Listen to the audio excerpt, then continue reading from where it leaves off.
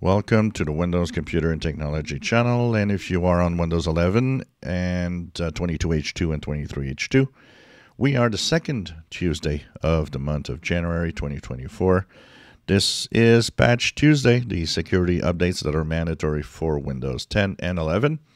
So on Windows 11, my gaming laptop got the updates. Took about 15 to 20 minutes. It was a little longer than usual. It was stuck at 0% for some reason quite a long time before it moved on.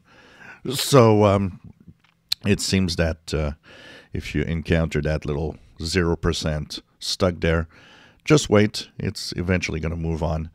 So a little longer than usual for this. I don't know if it's an indication of all the updates that are to be done.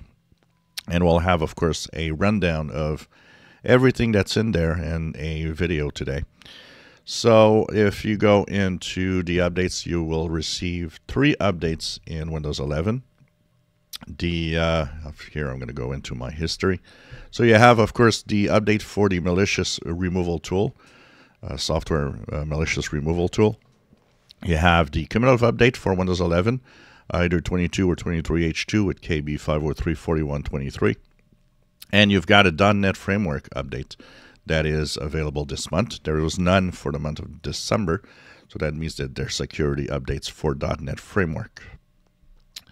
Once that is done, you are updated to, if you are on Windows 11, 22H2, sorry.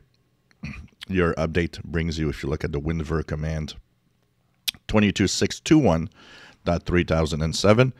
And if you're on 23H2 like I am, you're at 22631.3007. So these are security updates, very important to apply them. They actually make Windows safe. And this is the #1 safety, actually. So check it out. They are available now. We'll be doing a rundown a little later. If you enjoy my videos, please subscribe, give us thumbs up. Thank you for watching.